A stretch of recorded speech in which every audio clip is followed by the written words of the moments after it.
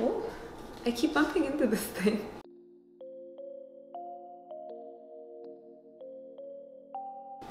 Hey art lovers, hey art people, welcome to the video and welcome back to the channel. It has been a minute. The good news for today is that NASA, I just saw this recently, like just 2 days ago, released a time lapse over the past like 10 years of the sun's surface. And it is gorgeous, like so pretty to look at. I think it's really amazing, so definitely go check that out. Get some positivity. I will link that in the bio. I will link that in the video description. I thought Instagram on the brain. Anyway, I'm starting a new series, new project, celebrating like inner strength, because I think it's a really incredible thing that we're all showing a lot of right now, actually, because of the pandemic and everything else going on in the world. And so I'm really excited to share that process with you guys. So I'm starting with a totally blank page. It's got a few lines on it that I need to strengthen, but other than that, beginning stages, okay? And I'm going to bit by bit transform this blank page, mostly blank page, into a beautiful work of art. And I'm not sure how many images will be in this series, but I'm thinking like 5 or 6, right? I think it's gonna be really awesome when it's done. And I'm feeling pretty excited about it. So I'm gonna start today, like I said, and just bit by bit. So today I'm going to, like I said, strengthen the borders. I say like I said a lot, but I'm gonna strengthen the borders and then, you know, add like, get things situated, like position where I want it to look. And you will have to bear with me because, I mean, I see artists who, I've got my handy ruler here. I see artists who have like very confident strokes, like they just have it, like they put pencil to paper and the image is just done. So I don't work that way. I know I'm not the only one who doesn't, but sometimes it feels that way. But with me, it's like, it's a process. It's a back and forth between me and this page. So don't be surprised if over these next few hours, videos, whatever format this takes, there will be changes. But I think that that's what makes it fun. So I'm just gonna dive right in. I'm feeling good. All right, so I'm doing 1-inch borders. I know that's super, super exciting, and you guys can't wait to watch me draw straight lines, but this is how it all begins.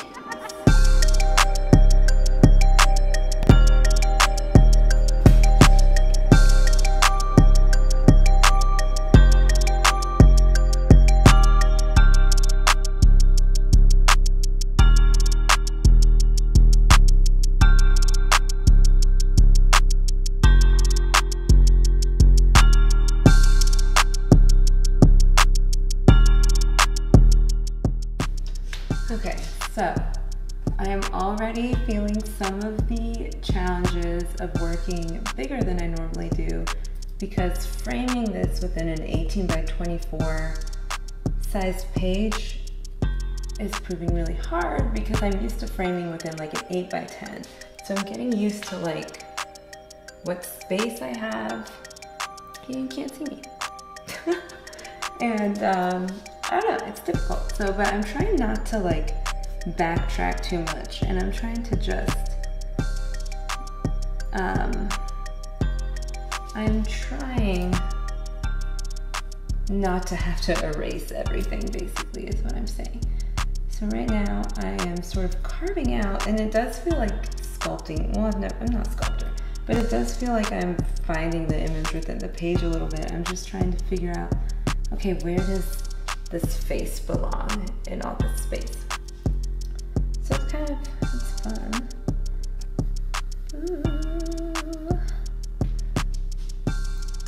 But I think the hardest part of like drawing this part of a person is deciding what kind of shirt are they gonna wear?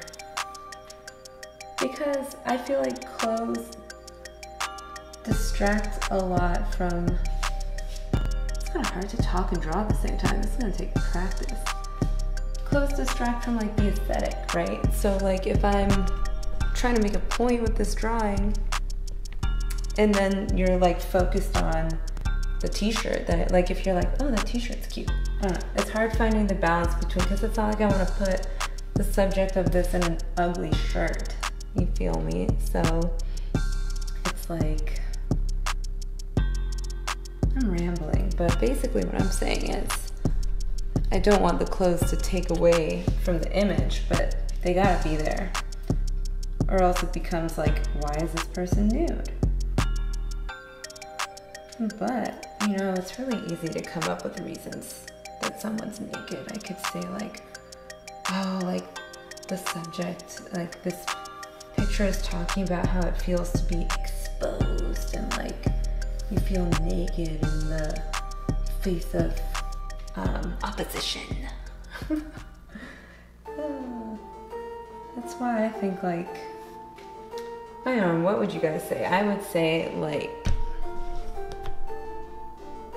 30% of being an artist. That might be low. Maybe 40% of being an artist is just getting good with words and figuring out how to explain, why'd you do this? I guess that's what I learned in college, because critiques, if you didn't have like purpose behind what you were doing, it's like, so why did you do this? I mean, because it looked good can only last you so long. So I'm kind of defining where the hairline's gonna be. And if you're wondering, I'm using a picture of myself as a reference. Sometimes when I wanna see what something looks like, like what an angle of a face will look like or something, I'll Google. But it can be kind of hard to get exactly the pose. These lines are distracting me. Let me get them out of here. It can be hard to find exactly the pose that I'm looking for to get, you know, the perspective just right and the proportions. So I just use my face. And if you're wondering like what these lines are that I'm erasing, I don't think it needed. I think I ended up deleting that clip, but I drew like a broad, like oval for where the face would be and a bust and like some lines for where the hair would be. And then from there, I took out my reference and that's where I used that like broad sketch to determine where I would put like the more refined lines. I don't know if that's interesting to you guys, but now you know. Oh, did I just mess up? Okay, this is fun. Okay, so the troublesome thing, I'm gonna have to use some creative liberty here because obviously my hair in this reference photo, I just took it so my hair is back. And I want my subject to have like full curly hair. A big old poof.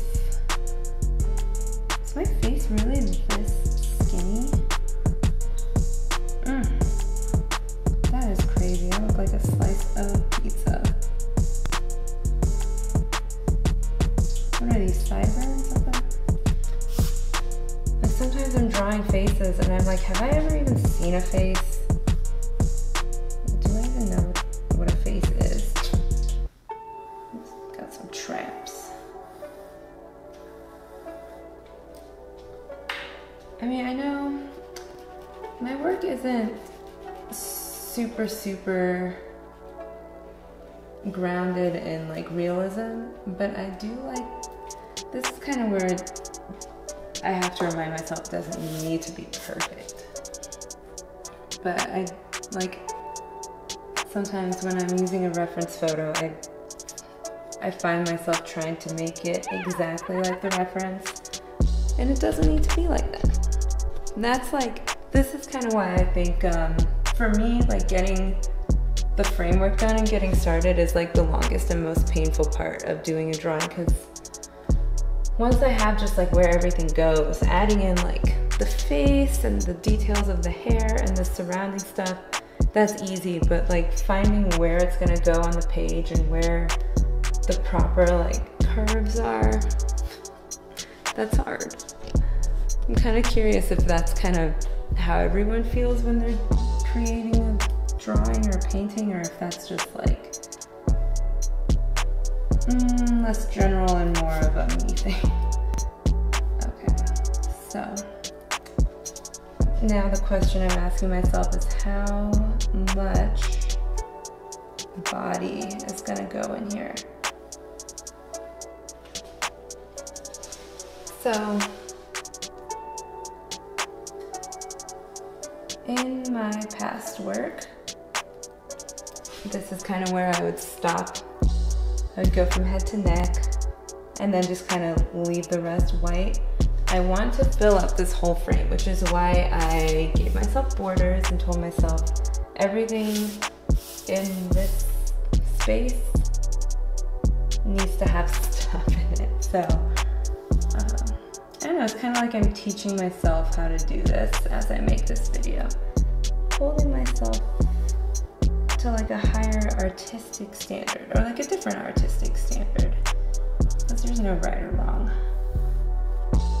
And I think my favorite art quote is Andy Warhol saying art is whatever you can get away with. And I read that in like his autobiography when I was in high school, and kind of deciding that, this is hard and you can't see me. I was deciding that I wanted to go to art school, like when I graduated high school.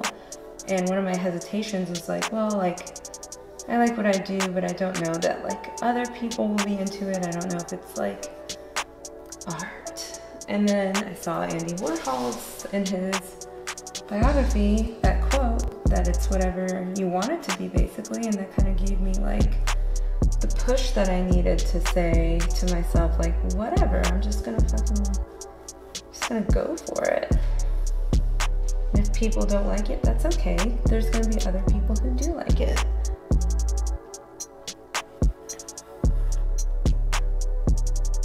So this is the arm. This part is always so hard for me. So I'm gonna give myself, I don't know if I'll keep this shirt in, but this helps me kind of just figure out where everything's supposed to be. Man, and if I thought, I was just saying sometimes I wonder if I've ever seen a face before. When I get to this part, like the chest, I'm like, I should be better at drawing this. Like this is me. I should be good at drawing myself. Boobs. Side boob. Okay, so here's the line of the shirt. And then the armpit. Who doesn't love an armpit, right? Okay, so this is kind of where I'm gonna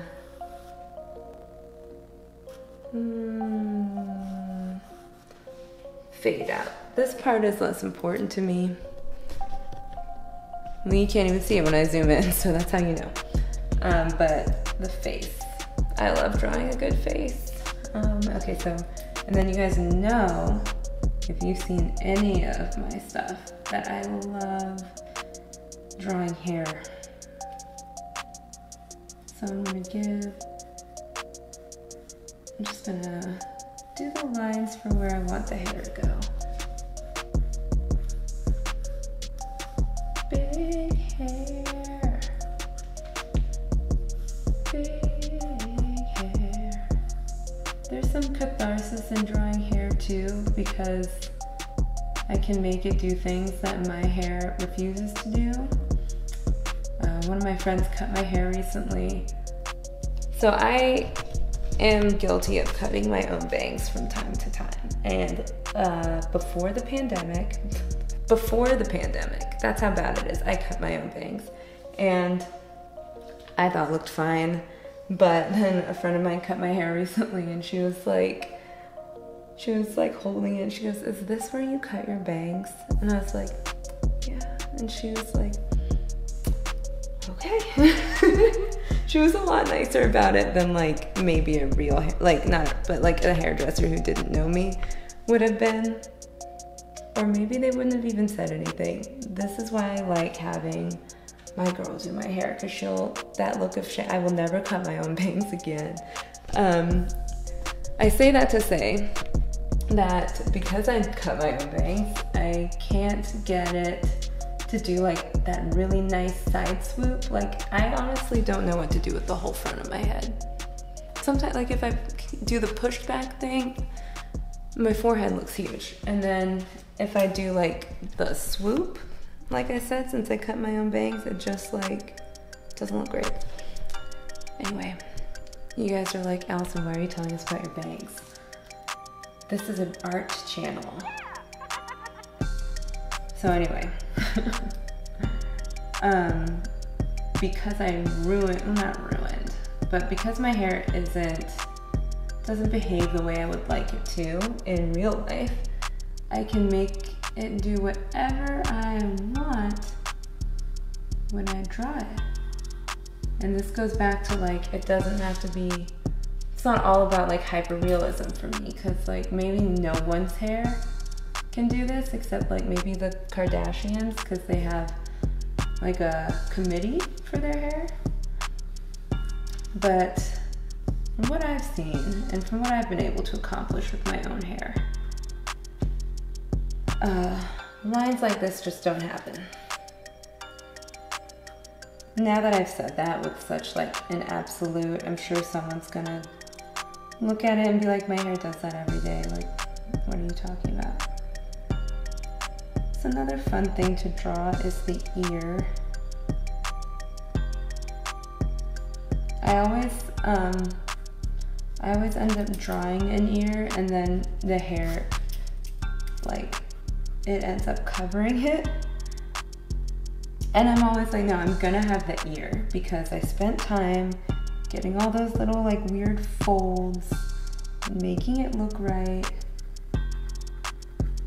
And then the way I do the hair just ends up covering it. That doesn't look great, but it's there. I just wanna like define where the ear is. I have weird ears. Okay. All right, so the hair, I'm also gonna just give this person a lot more hair than I have.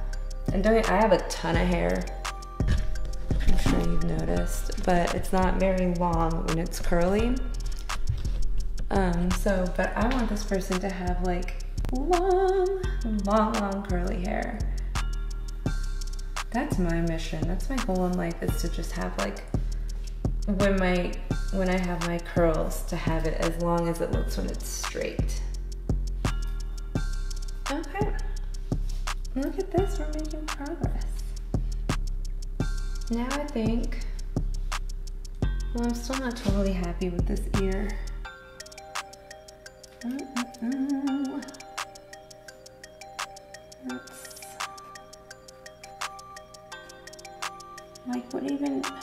who came up with these, you know? Why are they so shabby? Why are they so shady? Okay. Then there's this part. Honestly, just what I'm taking from like talking to myself about this drawing as I draw is that humans are weird and all the parts we have are strange. Get this right. So now I'm just kind of refining the shapes here, trying to get it close to this reference. Like, the end result is not going to be a self-portrait, but I like to just have it look like my reference, at least in like the shape of the face, so that when I do go in to add facial features, I'm not lost as to where they go. So I'm gonna do now like this line to define, like, this is the side. Here's the cheekbones.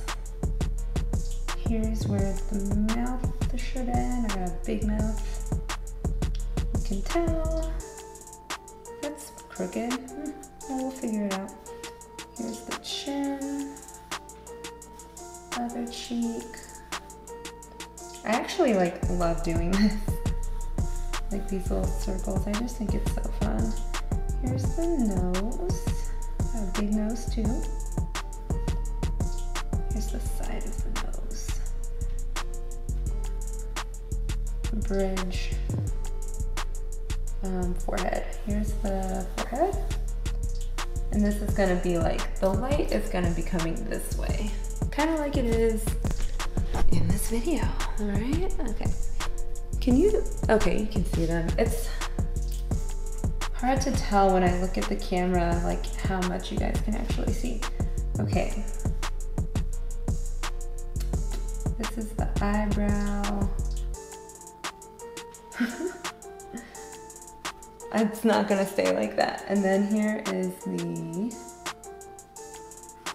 other eyebrow. Just got two. So much like when you're doing your eyeliner or filling in your brows, you know how one always looks like killer and it slays and it looks amazing, and the other one looks like trash. It's kind of happening on my face right now. Yeah, I get that when I draw too, but I can fix it. And that's another thing that I like about drawing versus like real life.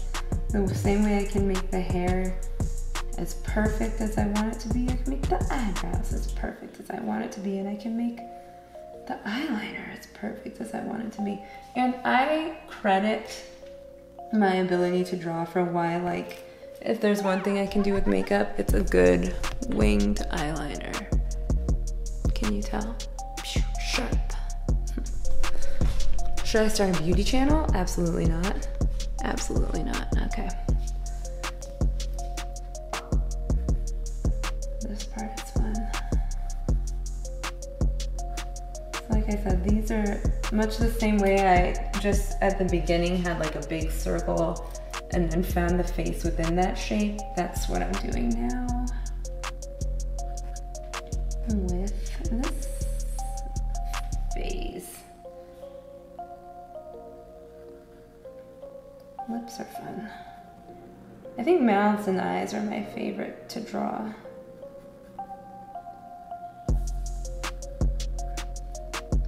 I bet a lot of people feel that way because they're just really beautiful features. I started this lip way too low.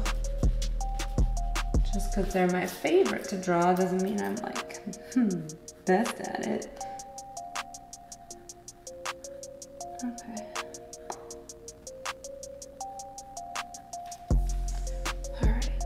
I'm gonna zoom out for a bit. I don't know why, I just felt like it.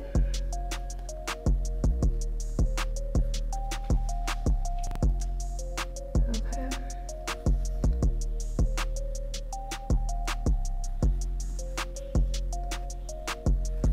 Well, this is quite an expression. Boom, gorgeous, totally gorgeous. Okay, so now that I've done that, I can like go in later or now or whenever I feel like, and I can make it cute. But this is how it goes. This is the process, folks. All right, so this is my stopping point for today. I'm gonna be doing a little bit more each video. So if you wanna see this face turn into a pretty face, definitely watch the next one. It should be up pretty soon. I'm gonna try to do this. All right, I'm gonna say this out loud. I'm gonna try to do this every day. Maybe now that I've said it out loud, it will make me feel an obligation to do it. Let me know in the comments what you think. Let me know if you thought I talked too much. Let me know if you thought I didn't talk enough. I'll probably just keep doing what I'm doing, but if I know you hate it, or love it. Maybe that will affect how nice I am. I don't know. I'm feeling this out as I go along, just the way everyone does when they're doing something new. But I am excited to work on this more, and I'm excited to share that with you. So know that I'm only working on this in these videos. So it's kind of cool. It's like we're doing it together. That's what she said. All right, thank you so much for watching, guys. Like, comment, subscribe, and I will see you